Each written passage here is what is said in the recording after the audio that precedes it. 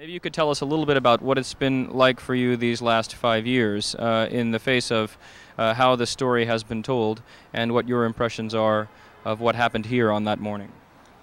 Well, I've gone through a process of kind of evolving clarity. Like a lot of people we were traumatized by the events of 9/11. I was asked, I'm a priest, I was asked to do last rites at Ground Zero, so I was there for a couple of nights.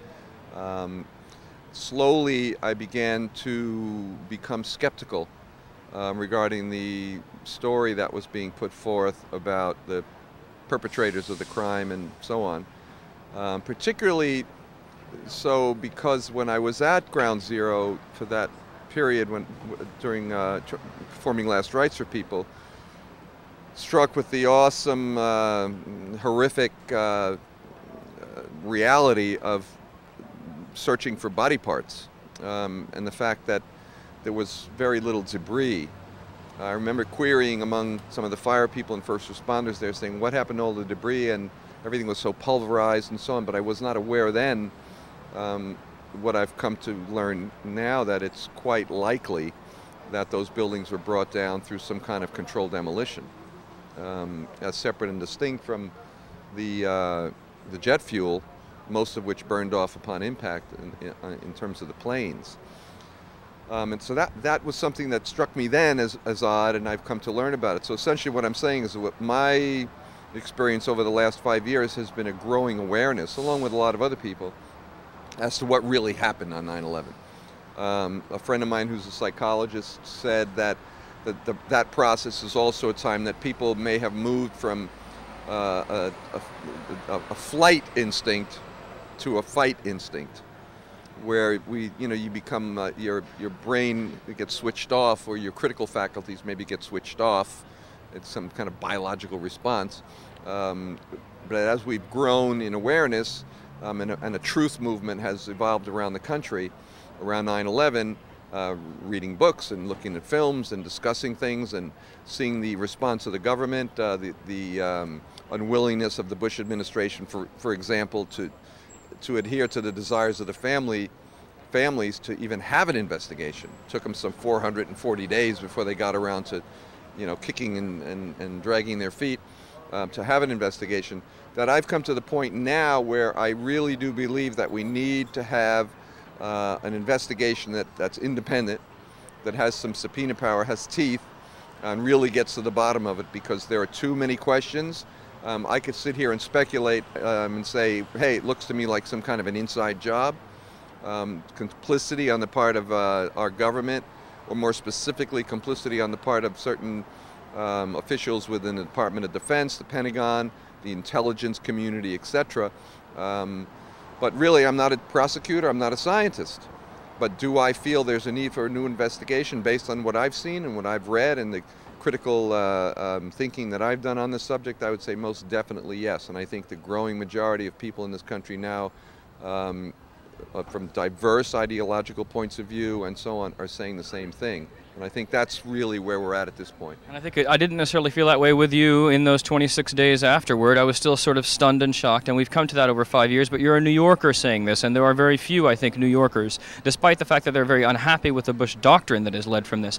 And so I think it's important to hear from someone like yourself, who is relatively well known around here, speaking in these ways. Do you find that New Yorkers are taking that attitude of, I don't want to look at it, I don't want to know about it, I want to put it past me whether or not these things, these problems exist? Or are you finding that there is a growing number of people who are taking... I think at this point the majority of people in New York, I think recent polls have shown that statewide upwards of 60% of people doubt the official story. I think at this point we're looking at, Time magazine this week said that, and I'm pretty close to a quote here, that what began as a fringe movement has now assumed proportions of a major political tendency. It's a political reality in America that people do not believe the official story, and it's just a question of what kinds of vehicles we can construct to deconstruct the lie and bring those people to justice. I mean, our own FBI if one goes to the FBI's most wanted list and looks up Osama bin Laden, admits that it has no evidence linking bin Laden and Al-Qaeda to the crimes of 9/11. This is our own FBI. So they were pressed just recently in spring, and they still say they don't have enough evidence. So if we don't know who, if we know that the FBI is saying it's not bin Laden and Al-Qaeda, well, who perpetrated this crime? This crime remains unsolved. So all we're saying is that we want this crime solved, and we want the top investigators and prosecutors who are honest, who are not wed to the Republicans or the Democrats for that matter, who are independent, to get to the bottom of this crime and bring those people who are guilty to justice, through indictments.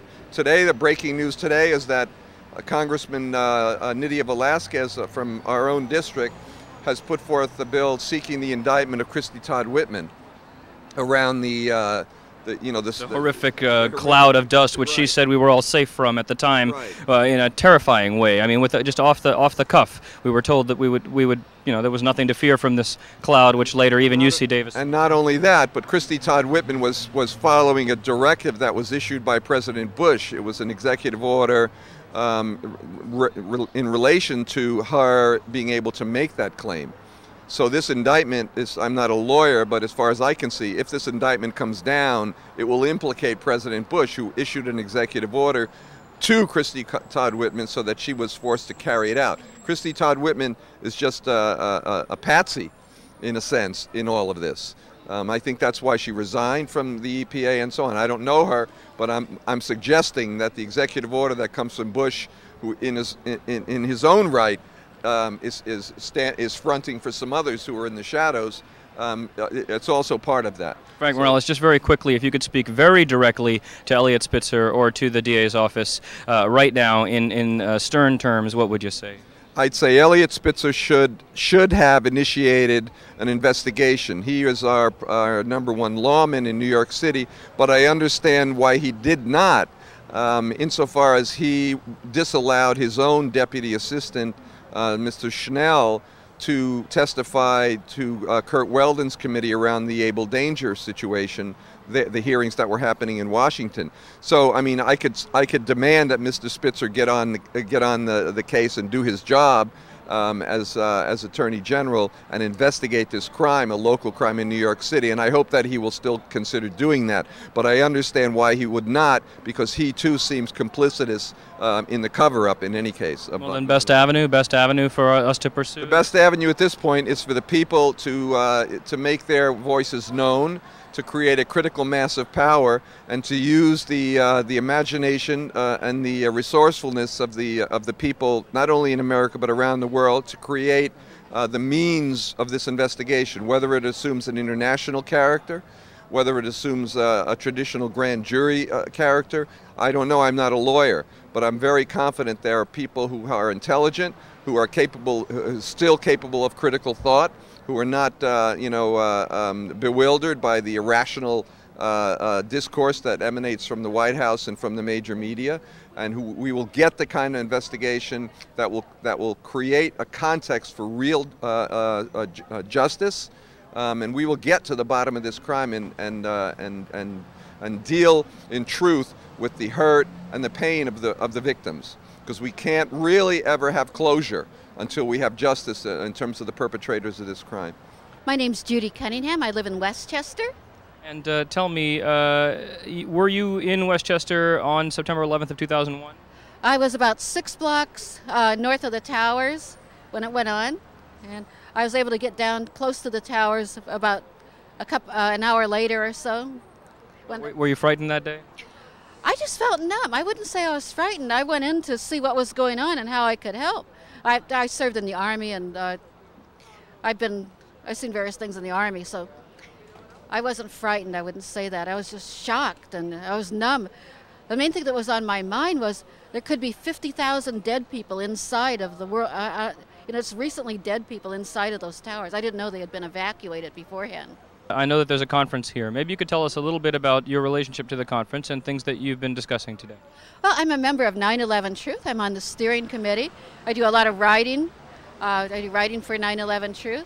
Here's one paper I wrote on the background of 9/11, what happened, and scientific evidence that the towers came down by controlled demolition and that no plane hit the Pentagon, and that how all of this leads into the establishment of a totalitarian government, that the basis, the reason for the government conspiring to bring down the World Trade Towers with controlled demolition was to make people believe there was terror so they could establish the Patriot Act and take rights away from people.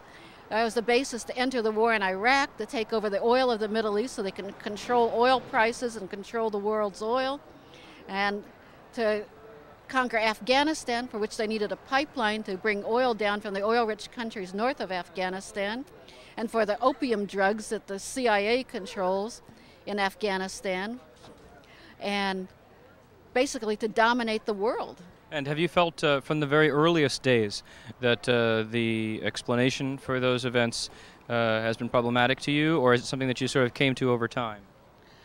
Well, at the Republican National Convention, I met the 9/11 Truth people. And like almost everybody, when they first started saying that the government was responsible for the World Trade Towers and they came down by controlled demolition, I said, "You're crazy." And I said, "Why would?" But I went to one of their meetings anyway. And at the meeting, I said, "Why would they do that?" And they said, "For defense contracts." And it all dawned on me. It's true. It's true. And they gave the scientific evidence that the World Trade Towers came down at the speed of gravity. There was no resistance. And I have 14 years of college in science, and it dawned on me. Those towers came down in 11 seconds, which wouldn't even leave, 1 second per floor of resistance when they came down. Do you find that in the time that you've been contemplating these ideas, that when you go to talk to people about it, they're very resistant to that idea because they've become convinced that this is caused by fuel from the planes and so on? Or are you finding that if you get time to talk to people, they kind of slowly come around, or are they afraid to talk about these things? Well, right at this point right now, about half the people you talk to say they've already heard about it and they're already convinced and they believe it's the government. But there are a lot of people who are shocked and say, no, no. I think it's like the stages of grief that, you figure out your government is working against you, the government is conquering the world and subjugating the people, and the Constitution has been destroyed, and this fraudulent government that got in by fraudulent elections has taken over. They're like in shock and disbelief, going, no, no, they didn't do it. They couldn't have. And a lot of people deny it, but a lot of people come over once you explain it to them. And a lot of people what avenues? Crazy. I think that's part of this denial syndrome. It's just the first stage of grief. Thanks for joining us. One last thing I just want to ask you. It's been so long, and is there ever a time when you think you can get closure to this and feel like you could put this down? Or now that it's awakened you, do you think this is something we're going to be doing or you're going to be doing for a very long time? There's going to be a lot of grief and post-traumatic stress and harm from this that can never be undone. For one thing, the mothers that have lost sons in Iraq, the people that have lost their loved ones in the World Trade Center, people who have gone through losing taxes on their homes through job outsourcing. There's a tremendous amount of damage done by this Bush administration, most of it leading back to the World Trade Towers. Most of it leading back to the World Trade Towers. And I'm hoping someday that there can be peace again and prosperity and jobs and restoring the government of the people, by the people, and for the people, and not letting the U.S. Constitution perish. And it's glorious, inalienable rights for everybody, and not just this ruling class that's supposedly taken over by fraud and subterfuge against the American people and the world. I'm hoping that will be restored, but there's always going to be a lot of grief left over from this that will never go away.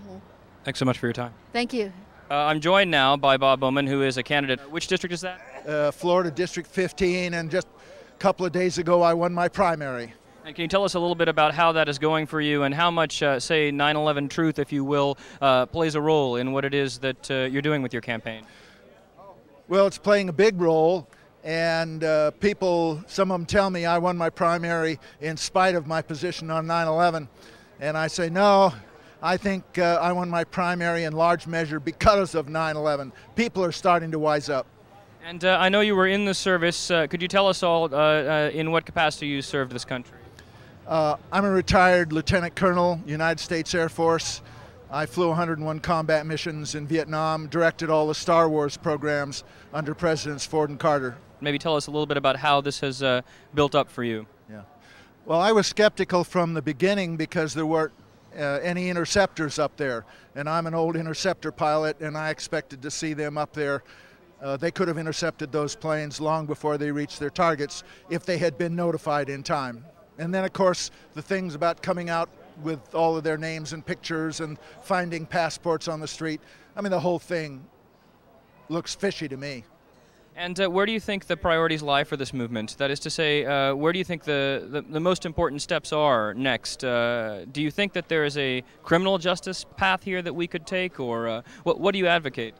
Well, the important thing is that we get a new investigation so that whoever was responsible is deterred from trying a new 9/11 as an excuse for war against Iran. We simply cannot survive another go-around of this. The military is depleted. Our budget is depleted.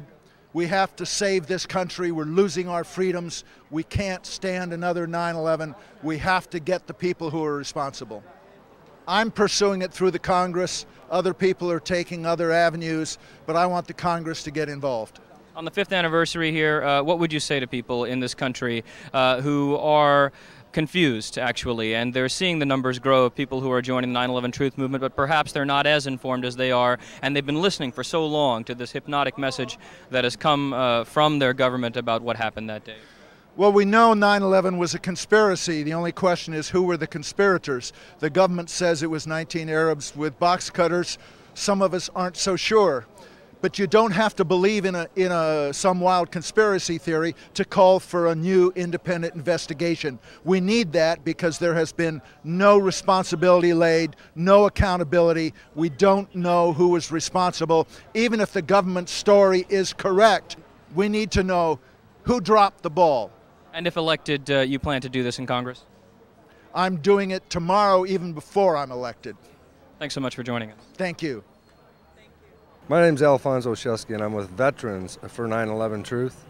Our whole purpose and reason for being is to investigate. We want to investigate our government for participation in 9/11. We take a solemn oath to defend the Constitution from all enemies, foreign and domestic. So it's our duty to investigate, and then if we find that these folks are guilty of the crimes in 9/11, then we feel that we should arrest them. We're to defend the Constitution, regardless of who violates it. You know, in other words, if there was a coup d'etat in this country, like there is right now, it would be incumbent upon veterans and active duty people to stop it from happening. Can I ask you, you were a member of which service? I was an Army. And did you serve abroad? Yeah, Vietnam, war veteran. And you co-founded this group when? On May 15th, 2006. So this is a new group? It's brand new. Do you find that there are a lot of people in your organization who I'm assuming have military experience who seem to think that the events of that day show or belie intuitively a kind of involvement by U.S. American military? I think that somebody with military experience was involved in the explosions. Building 7, free fall collapsed. Free fall collapsed with no resistance whatsoever, at the same rate of speed that you would expect if you dropped something in a vacuum. The only way to accomplish the symmetrical free fall collapse is to make all the steel in the building lose all its strength all at once. Fires can't do that. The building was not hit by any airplanes.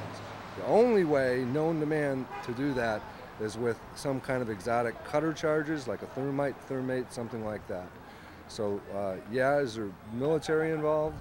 There was certainly military involved in the stand down of NORAD. They did not, I repeat, they did not abide by the well-established FAA protocol for air emergencies. They just didn't get it done.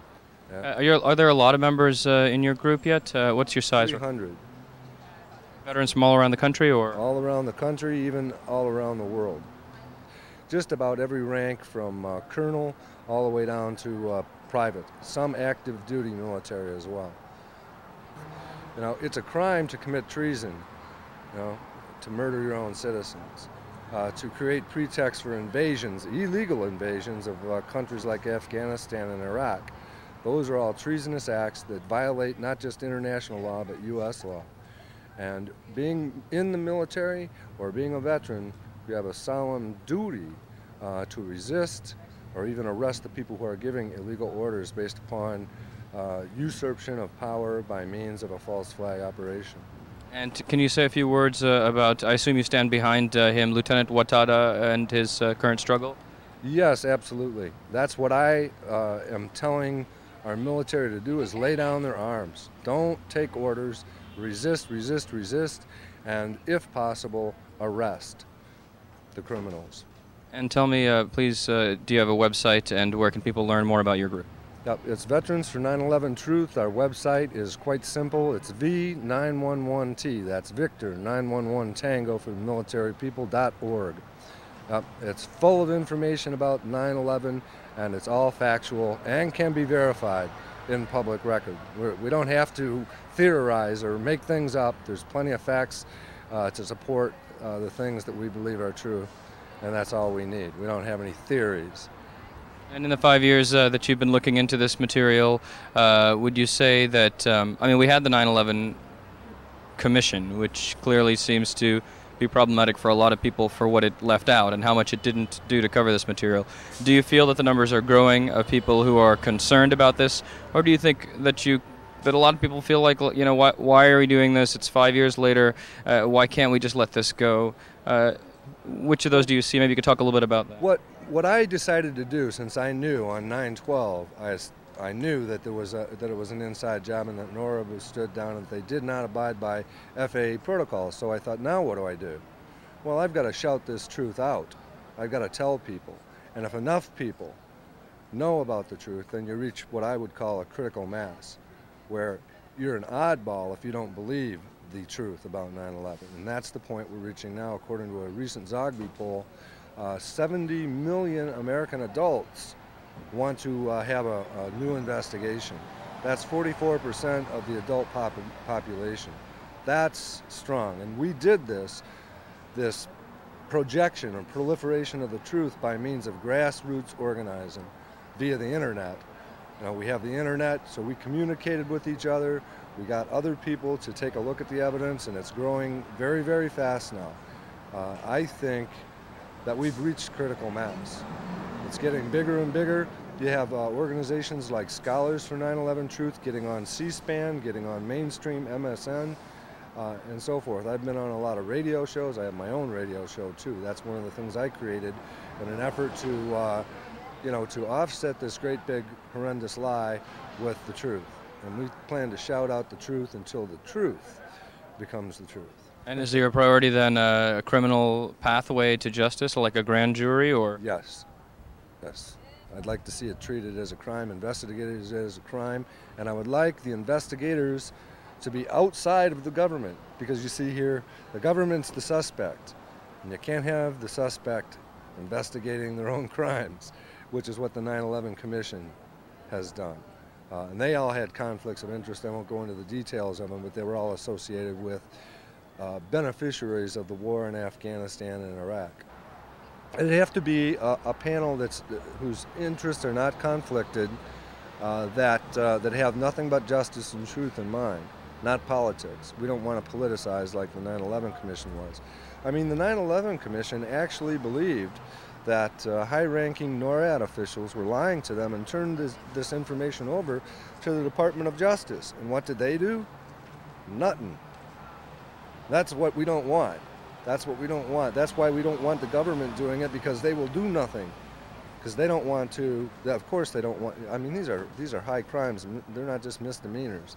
This is treason. These things could be penalized with firing squad, hanging, or something like that, which is what I'd like to see. I want these folks to be caught, to be prosecuted, found guilty, and then made an example of, so that future executive officers in our government abide by our laws. My name is Marcy J. Gordon. I'm from right here in Manhattan. In fact, I lived 3/4 of a mile from Ground Zero when it happened and still live in that neighborhood. And so you were a witness there?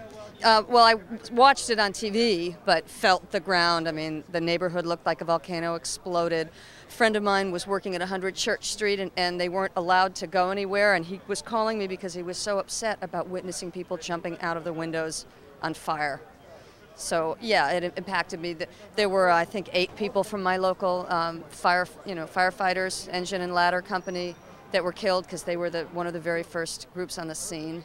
Were you skeptical from the very beginning of government explanations and descriptions of things that were happening, or is this something that you have come to after some time, some of the ideas that were presented here today, for example? I knew right away. In fact, as we watched it, I looked at my husband and I said, that's a controlled demolition. Those airplanes didn't bring down those buildings. And a friend of mine, activist friend of mine, called me on September 11th to see if I was okay, and he said, it's the burning of the Reichstag. I said, you're exactly right. That's what it is. I knew right away it was a false flag operation. I'm 50 years old. I've been studying conspiracy theory for over 30 years. So I know there's something to it. I can see the hallmarks of it over and over and over again. It was obvious to me from day one. So in the 5 years since these attacks, obviously there's a lot of opinion in this country about what happened and a lot of public product that even these days usually around the event that we watch and see. Has it been difficult for you to sort of hold these opinions? Do you make sort of an effort to teach or convince others about them? And do you think that the numbers of people who are skeptical are growing? I've been an activist since I was a child, so I've never been afraid to say what I think, and I was speaking out from day one, and I was called the most horrible things and excoriated by people who now have been saying to me, you know, I'm beginning to think you were right. Yes, I talk about it all the time. Just a few weeks ago, I was on vacation in Jamaica, and I was at a spa with some other New Yorkers. Intelligent, educated people, but people who get a lot of their news from mainstream media, not people like myself who spend 2 to 4 hours a day reading from alternative sources. And when I said to these people, look, certain things about it just don't add up. Jet fuel doesn't burn hot enough to melt steel. There were traces of thermite found. Thermite can only be obtained by military contractors. Civilian contractors and firefighters cannot get their hands on it. It's clearly a controlled demolition. Several firefighters said that they heard explosions. They reported that the fire was out on the 87th floor of the World Trade Tower, and then they heard the explosions. This was suppressed. These firefighters were not allowed to testify at the 9/11 cover-up commission here, the Kane Commission, which, of course, if you look closely at the credentials of all of the people on the commission, every one of them had ties to the defense and or oil industries. The scale of that is big. Are we talking about 50, 100 people at the highest levels of government who may have been in the know on this? I don't know how many there were, but I'd certainly love to know why the SEC dropped their investigations as to the suspicious numbers of puts and calls on airlines and various other and oil industries. And that when they discovered that it was not foreigners who placed those trades, all of a sudden it was a non-story. I bet you would find that it goes back to the CIA. The evidence is very interesting, certainly now, 5 years into this. Enough people have been meeting like this to bring up some very specific points about physical evidence, as you pointed out, as well as some of the sort of circumstantial evidence that you're also describing. As a New Yorker, you can tell us whether or not you've signed the petition, but maybe you could just speak more directly to Elliot Spitzer and the DA's office. What would you say to them with this stack of what you see as evidence? What would you ask of them in this regard? Well, this is a crime. It was clearly a crime, and it's a crime where the evidence was covered up. I mean, when Flight 800 happened, the government spent $40 million looking at every piece of that airplane. But and 9/11 happened, Rudolph Giuliani ordered all of the steel infrastructure from the Trade Center shipped overseas, melted down and shipped overseas. That's a cover-up. That's a cover-up of evidence. Clearly, something does not add up to any thinking person. But do you think we can convince our local authorities, like our DAs and prosecutors, to take this seriously? Or? No, they're all part of it. So how do you go about what is next? What do you prioritize as a member of this movement in order to affect some justice or change? Well, we have to keep speaking about it. We have to keep talking about it. We have to keep assembling in groups.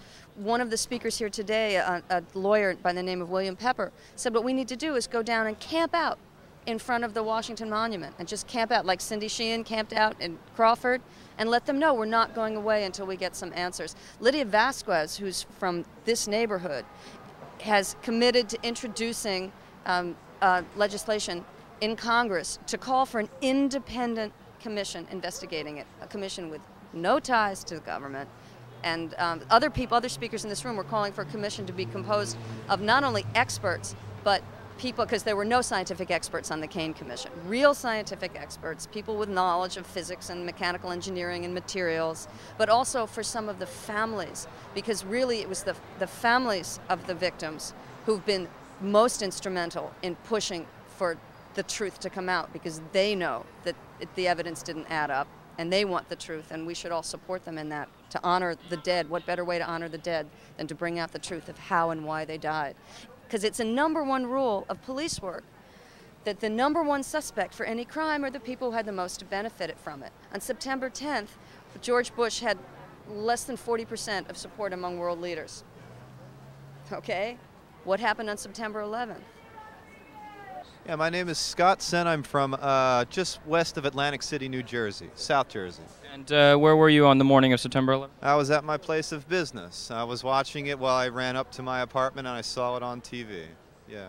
And you're an attendee to this conference today? Yes, I am. Proudly.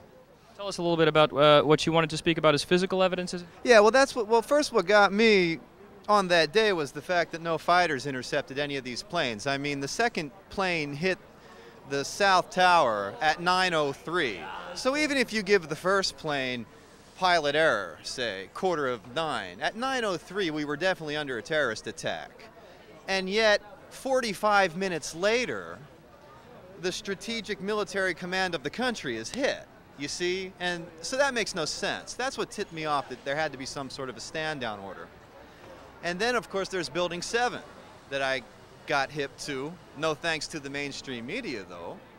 And no thanks to the 9/11 Commission report, by the way, that did not even mention Building 7 in its final report. As if the inexplicable implosion of a 500-foot office building was not even worth mentioning in the official comprehensive account of that day. So you were skeptical from the very beginning, and your skepticism has been reinforced, would you say that? Oh yeah, well, beyond the shadow of a doubt, the physical evidence is physical evidence. Let's take the tower, say the North Tower. The government says that the steel gave way, the top part of the tower fell into the bottom, and then it pancaked down. That's what they say happened. But that's impossible. The main point is that each tower and Building 7 fell at free fall speed. You see, and that's known, it's accepted. Even the 9/11 Commission has said that both buildings fell in roughly 10 seconds. Now, but that's free fall speed. So in other words, sir, if you were to take a super helicopter and pull that 200-foot section of that top building up to 12,000 feet with a helicopter and let it go, it would fall to the ground through the air in 10 seconds. But it didn't fall through the ground.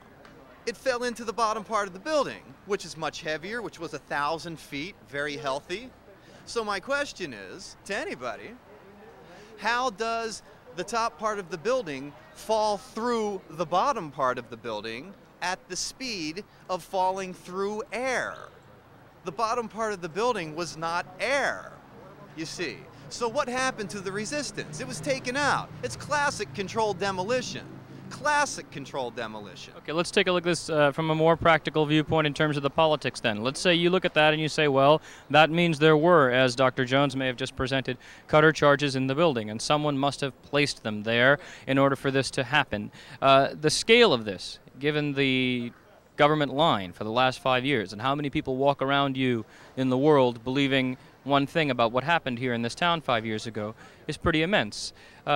How have you felt in this 5 years, and how does it make you feel now? Do you think it's really possible to bring people to an understanding of this, create an investigation, and achieve change around this issue of September 11th? I believe that there is, and I believe it's because the physical evidence speaks for itself. That's what's going to carry this, and that's what's gotten me and is what's woken up a lot of people to this, is just the raw physical evidence involved. And then you take that to the next level and you see, well, there has to be more going on. I don't quite know what's going to happen. Maybe the conspirators will get scared, and maybe they'll try some other false flag operation to get everybody's mind off of what happened. I don't think that's possible because too many people are hip to this now. So, I mean, we're approaching 40% of the country. Like the Time magazine article said, that's no small number. That is a mainstream political reality right now. So I think that the people that pulled off 9/11 would have to take that mood of the public into consideration. You know, they've lost their grip, they've lost their you know, their mesmerizing grip that they've had on at least 40% of the country. But again, it comes down to the physical evidence. If you take an honest, non-emotional look at the physical evidence, it's very, very clear that the buildings came down, all 3 buildings came down from controlled demolition. And then you can get into the Pentagon too, and that's another story. So that's where I stand, that's what got me into the movement, and that's why I'm really proud to be here.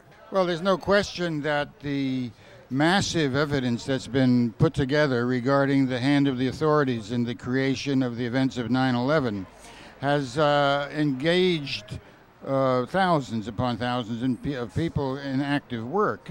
The polls tell us that something in the order of 35% of the public actually considers that the United States authorities sponsored the events of 9/11, and perhaps double that number thinks that the authorities' official version is not to be accepted, although they haven't reached the conclusion as to who actually was responsible.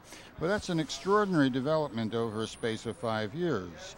And it does reflect the fact that the vast majority of the population in this country are deeply alienated from that 1% of the population that owns and controls 95% of the national wealth. And events like 9/11, when great crimes are visited upon the public, and the authorities utilize those to create conditions of mass repression, and all of that with a background of an unrelenting assault upon people's living standards, upon the social services for which they'd struggled for over 100 years. The 8-hour day is a thing of the past. Healthcare is on the line continuously. The pensions are being scrapped. Jobs are shipped out everywhere in a mad race to the bottom as they seek to sweatshop the nature of labor in our society. The largest form of work now is part-time work. No security in that work, let alone health care or retirement or pensions or what have you. So people are profoundly affected by the fact that they are under siege. And then when on top of that, the whole infrastructure of the society is cannibalized to sustain permanent war, when literally trillions of dollars are siphoned off for this purpose, while living standards are slashed and all social services are eliminated, when you have 1 out of 4 in poverty in the United States, when there's a higher infant mortality rate in Harlem than in Bangladesh, this creates a climate in which the ability to reach people with the truth about such events as 9/11, the treason at the top, has the potential to galvanize a movement for fundamental change.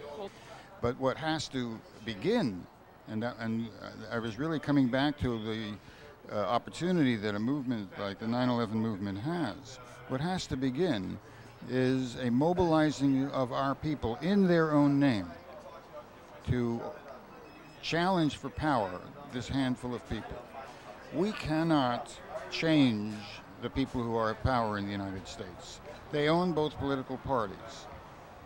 They finance both political parties. It's a millionaires club. It's one big property party with 2 names. In the last election, the main fundraiser for Bush was the president of Citibank. The principal fundraiser for Kerry was the vice president of Citibank. It's one millionaires club that divide themselves into 2 parties funded and controlled by the same corporate and banking establishment. There's no political expression for the mass of our people. That's what we have to create. We need a party, a political organization based upon working people, based upon the trade union movement, the rank and file of the trade union movement, and the community at large, that it addresses this crisis in political terms. We have to put forward a program for the control over the means of production in the hands of those who produce all value, working people in the United States. The meaning, the only concrete meaning of democratic control is control over the economic life of the United States, because the political superstructure is but an expression of that. It's nothing more than that. So 9/11, which is exposing treason at the top, which is demonstrating that the population is the target, that the ruling class is waging war against our people, that the attacks of 9/11 were an inside job, a false flag operation, which was designed to create a hysteria and a numbed acquiescence in permanent war, and in measures of profound repression, from the Patriot Act to the militarization of the police to the plans for imposing martial law. This is part of the class war against our population. The truth about 9/11, the truth about the class war waged against our population, the truth about the visiting upon our population of terrible biological agents. They're constantly ascribing this to demonic others when they are the authors, just as they were with respect to 9/11. This reality has to be conjoined to a social and political program for fundamental change. Because as I continually try to say, we can't change these people. We cannot influence these people. We can't reform them, and we can't contain them. We have to overthrow them. Well, I mean, if you say revolution to the average college kid in America, they think, oh, you know, I got Bob Marley on my wall, you know, I got a picture of Che, that's revolution. Everybody takes that word very differently. You ask someone in Central America what revolution means, that means that if they sit in support of socialist guerrillas, that the military is going to come kill them. But if they support the government themselves, that the guerrillas are going to come kill them. It's a no-win situation for people on the bottom. Not everybody associates revolution with the most positive thing in the world. But if we're talking about how revolution really starts, which is a revolution of the mind, where people have an independent opinion about something, I think that's something that we can definitely start today. I do it by working with the Hip Hop Union, where we organize healthcare for the artists, which is something that not even the major labels have, so we can at least expose one tiny fragment of the world that they live in. You know what I mean?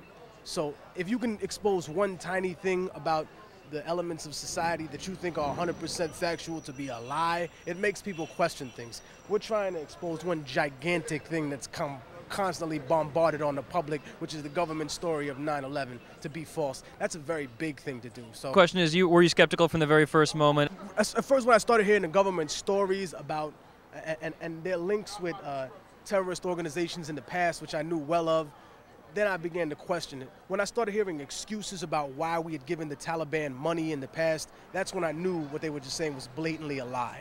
Because they were talking about they wanted to decrease the heroin, they were giving them money to destroy the heroin trade, and then subsequently, right after the invasion of Afghanistan, the Northern Alliance assumes control of certain areas where poppy production has stopped, and then it goes right back into production.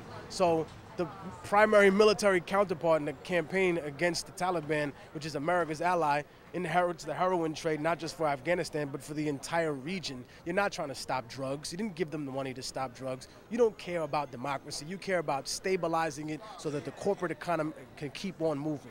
It doesn't matter whether you call yourself a communist, whether you call yourself a capitalist or whatever. If you're in line with the money makers, you're down with the system, you know? I guess where I was going with that is can we demilitarize the USA? Can we put an end to this black ops stuff through knowledge? Is it really possible for us as a people? You know, we were talking about revolution a minute ago. Okay, well, let's step back from revolution as a kind of abstract term. Is it really possible for us to attack these despots who control this most powerful military in the world and use it to do such? I think a lot of it is not a question of confronting, but a lot of it you're going to see is going to implode. That's the nature of it.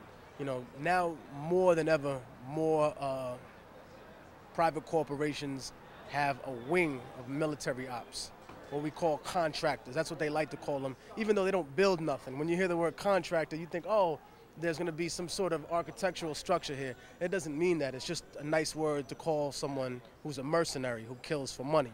As more and more of these corporations have conflicting interests in other countries, you're going to see a rise of that type of conflict between larger corporations that'll say, no, this is my area, this is my place. You know, the world isn't big enough. That's the fault of capitalism. The world isn't big enough.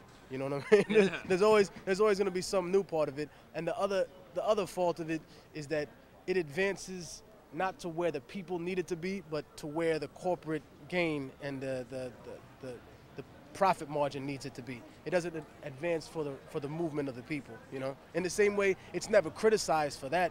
It's only criticized for the administration it has.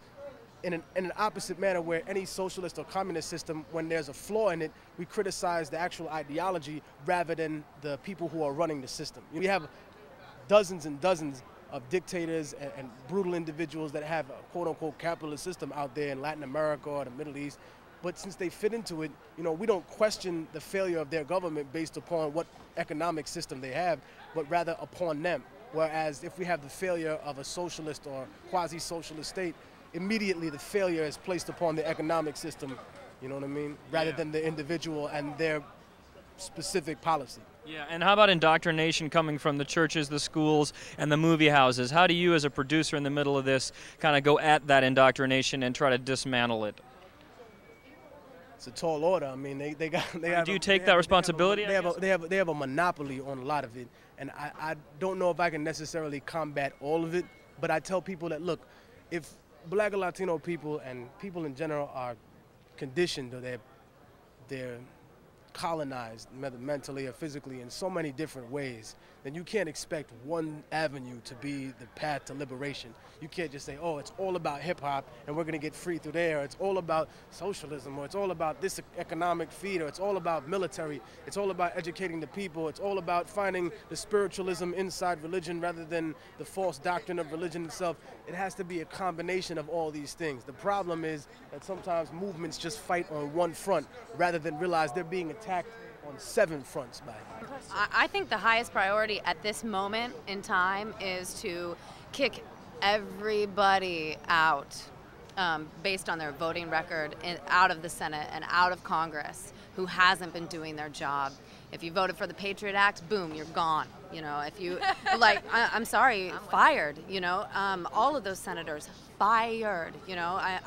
There are only a handful of people who have been doing their job for the last 6 years. And the rest of them have been bending over backwards for this administration. And they have to know. If I know what's going on, they have to know what's going on. And they're lying to us all. So the first step is really for people to go out there and vote and vote and get informed about who they're voting for, and not buy into this right-left paradigm that doesn't exist. You know, this right-left fight that is fake, and vote on the issues and vote for the people that have a good voting record themselves. And you know, and if they steal this election again, then we have to hit the streets. You know. Gina Turley, and I'm from Los Angeles, and I was in Los Angeles actually in bed because, you know, it was like 5:30 for us, and my dad happened to be in town, and he ran into my room and woke me up because he couldn't believe that a plane had just hit the World Trade Tower, and we actually watched the second one hit. And I work in a hospital, so I actually had to go into work that day, and yeah, it was just it was such a traumatic day that I don't know how anyone could not be interested this much later. And we got into the truth movement, like she said, on the internet, and I was actually the slowest one to come around to the concept because I have an international relations degree, and I gave a serious look at the CIA after school, and a lot of my experience and education is pretty establishment, and so a lot of this is really hard for me to stomach. But that actually, you know, all you have to do is look at a picture of the Pentagon. There's not a plane there, and if they're willing to lie about that, then what else is there? And so that's why I'm here. And today, did you have that feeling again, that feeling of confrontation, hearing some? I feel like confrontation all over the place. I feel confrontation wearing this shirt. I feel it's really conflicting to have your whole life be told one direction in one way, and then one day you wake up and some planes get flown into some buildings, and literally the world changes. And it really has definitely changed my outlook on where we're headed, and we need to do something quick. My name is L.T. Smith. I'm from Brooklyn. And were you here on September 11th of 2001? Yes, I was in New York City, right. Were you skeptical in the initial days? Did you become skeptical as time passed? And maybe you could tell us a little bit about your feelings about who might have brought this upon us. No, I've never really needed to be proven that government was behind it. It really doesn't matter whether they were directly or indirectly, one way or the other. It just shows the extent to which they have been oppressing and committing genocide against people throughout the world, not just in the Middle East, but in Latin America, South America. So it's not just the people in the Middle East who are suspicious and hate the United States government. I think it's most of the people in the world. And for those people who are aware, those people who have tried to stay conscious, I don't think it's a question of whether or not, as far as I can see, that actually, even though there are many victims, there are no innocent victims. Because if you work for companies that are exploiting people around the world, it behooves you to know and find out what you're associated with. And do you think that now, 5 years down the road, that there are more people who are growing interested in investigating this, like these skeptics are calling for, because of the possibility of complicity by the United States government? Or do you think that more of your fellow New Yorkers and people kind of just want it to go away, they don't want to pay attention to it? Which of these two would you say? Or I think there's a good percentage of people in both camps, but I think that more and more people are finding out the truth even in spite of themselves. There's just more information, there's more independent research and studies, and people have access to it. So I think more and more people are becoming aware. I think the biggest question is, especially for the government, is how many more times the American people are going to allow themselves to be lied to so that the government and its affiliates can continue to make the same mistakes that are detrimental to the people of the world, really. And do you teach these kinds of things as well as a teacher? And have you had anybody hassle you about that, or had any problems with your view being presented to others in this city or in this country? Not yet. Not yet. We don't know what tomorrow may hold. However, like I say, I teach math, and math is about interrelationships between objects and things, people, places, and things. And I always try to integrate that into the context of which I teach. I can't teach in a vacuum. It doesn't make any difference whether people know mathematics or whether they're trained very well to be just cogged in the wheel, so to speak. So I try to at least give my students some appreciation of mathematics and appreciation of the world in which they live, so that they can become more, I would say, powerful citizens, so that they can, because actually it's all about control. I think the key thing is control. People have lost control of their government, people have lost control of their lives, so it's just a matter about associating locally as far, starting with yourself, taking control of your own life and taking control of the people who make policy. And do you have hope that the United States, or people living in the United States, will do this, and that and we could see some change in the future? Well, I think it's an indication of that right now. Again, it's becoming more and more difficult for people who have the wool pulled over their eyes by the media, by the government, just about people that are working on behalf of the government. We find out now that the government is controlling more of our news services. They're paying people to project certain images into our minds. Yes, I think things will come to a head, and in fact, I look forward to it. In fact, that's the only way you're going to have real change. Sometimes, you hope that the change will be positive and that people will be able to live better lives. But again, that doesn't always happen. So it's really about people taking control of themselves and controlling those who say they represent people. I wanted to first get from you an impression, say, from September 11th, 5 years ago to today, about that growth. Has it been growing a great deal, and have you seen people getting hip, and this tipping point that people talk about, do you see it impending? Well, I do, and it's exponentially growing. The people have found out that the official story is a lie, and I've just seen explosive growth the last year, and every month it's exponentially speeding up. So there is an epiphany or a paradigm shift happening right now with people learning the truth about 9/11. But also to look at power in a new way. Do you think Americans, as a result of doing this with the 9/11 topic, could actually, do you see any hope for the United States getting back what it once had and a real kind of leadership, meaningful leadership? It wasn't America that did this. It was criminals using the United States as an engine of domination. And so the world will look on us good, and we will get the love of the world back if we stop being a corrupt empire and we admit that criminals had seized control of us and remove them. Germany today is a good country. At least it was better than it was under Hitler. But we don't entirely blame the Germans for Hitler. And we're trying to stop Bush and his cronies before it gets to Hitlerian proportions. What do you think is the priority for this movement, taking it to the next sort of level? My continual path is to wake people up. We have the majority of Americans, 68% in the Zogby poll, do not trust the government, believe there's a cover-up. 42% of that same zombie poll believing it's a pure inside job. Scripps Howard News Service, 36% believe it's an inside job. And a lot of people get a poll call. They're not going to say, I believe the government did it, even if they thought it did. We've experienced that talking to people on the street, but later they'll tell you when the camera's off they think it is. So the real numbers, I believe, are about double that. Also done thousands of radio interviews around the country, found that the majority of people are awake. It's much higher than 50% now, but the polls also bear that out. But I believe our job is not done yet. Just simply exposing it, having the people realize it, then shifts their paradigm and gets them out of fear of some phony Al-Qaeda into the fear of who they should be fearing, the real people, criminals in our government, so we can then wake up and take action against them. But I would like to bring them to justice, and I believe we can bring them to justice. But it's like getting Al Capone on tax evasion. If we can get them on no-bid contracts, we can get them on lying about Iraq, or we can get them about lying to Congress, or get them on some other issue and just get them out of there, I will take that as well. Because it's so hard, even if people know it's an inside job, it's so hard for the country itself and the world itself to move and then actually remove these criminals from the system. But we are working towards that, and that could happen. But most certainly we can expose them publicly in public opinion to where they are just unable to govern and are removed.